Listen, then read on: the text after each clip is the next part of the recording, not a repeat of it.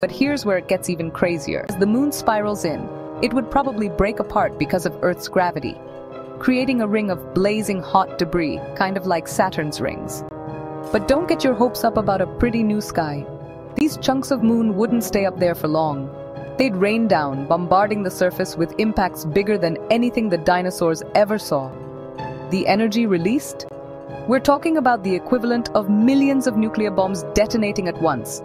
Forests would ignite, oceans would boil, and the very air could become unbreathable. Mega tsunamis hundreds of meters high would surge across continents.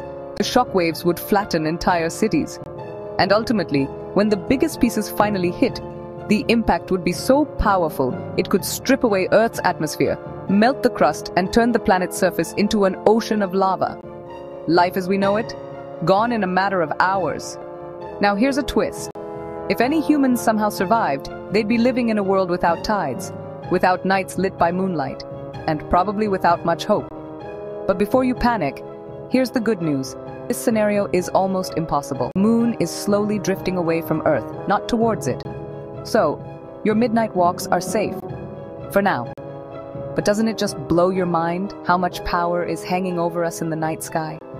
It's a reminder of how fragile and how epic our planet really is.